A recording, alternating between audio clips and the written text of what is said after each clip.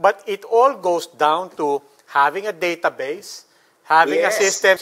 So that makes the question, because we were talking about, you know, databases and information and data from testing, contact tracing, all the way to sa mga, dito sa mga QR codes that are being used by different LGUs. It's always a question that comes up. So it begs the question, eh, bakit nga ba wala yung database? I mean, bakit now that we're testing, again, this does not seem to have been anticipated that this could have been on the back end supported by database that all LGUs, and for that matter, the national government, can all use.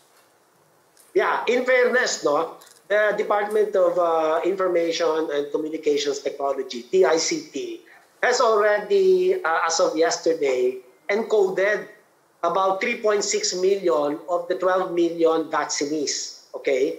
And it has also encoded out of the 3.6 million vaccinees, about 867,000, those with 2 jabs already. So it's a work in progress. But you're right, we cannot do this without the technology underpinning. So that is what is being pursued right now by the DICT, no? With the support of the local government units who already adopted, for example, their own contact tracing apps, yung mga ibang mga apps nila, magkakaroon na interoperability na.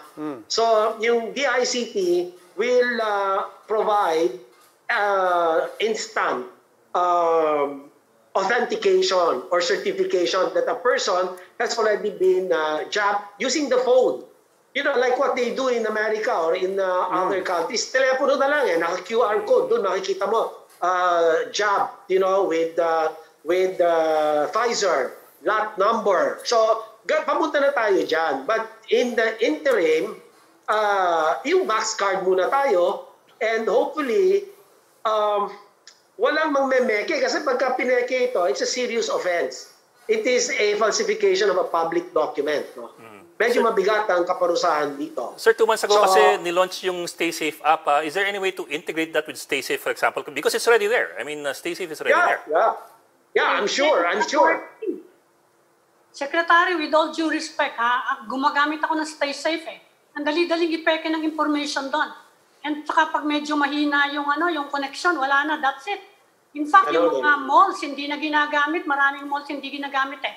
But anyway, hindi ba dapat napag-usapan muna yan na dapat may database o kaya kahit man lang merong security feature or uniform QR code na ilagay dun sa vaccination cards? Kasi sabi ni Mayor Abby Binay kanina, ang tagal-tagal na daw pinag-uusapan DICT yung yung maayos sanang vaccination card na yan, ang database, hanggang ngayon daw wala pa. Idagdag ko lang po, Secretary. I mean, because I think a lot of our viewers might be thinking the same thing. When you sign up for vaccination, more often than not, except for Manila that allowed walk-ins, but when you sign up for you go through a website, you use an app, more often than not, it generates a QR code. All the elements are there, and people have already volunteered all of their information. Nandun yung appointment, nandun yung schedule. Even people who miss their schedules get alerts on their phones. Na-miss mo so you're officially listed as no-show, and so on. But the point is, all the elements were there for people who showed up. Why did it not? Why did the data stop there and seem to have gone nowhere? Yeah, you know, the best person to answer that is the USEC, si Manny Kaintik. No? I'm not a techie guy. Mahirap sagutin yung tanong ninyo, save for the fact that my latest information is pagdating dito sa vaccine card authentication, this will soon be supplanted by the vaccine information management system that's being set up. It has begun development. It continues to evolve. So according to USEC Manny Kaintik, the National Vaccine Operations Center has already warned, in fact, the LGUs, na you have to upload your names of your vaccinees, no?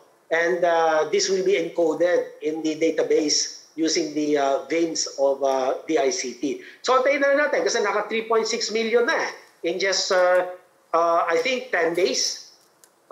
So palagay ko, meron silang milestone by July 15, 50% yata. Kailangan nakapasok na. And by July 31st, lahat na.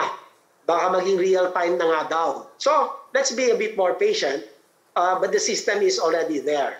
So it's really just waiting for that system to mature until such time that there's higher confidence in using this. Because last week kasi nung niran nila, pagka in-access mo, ano nangyayari, records cannot be found.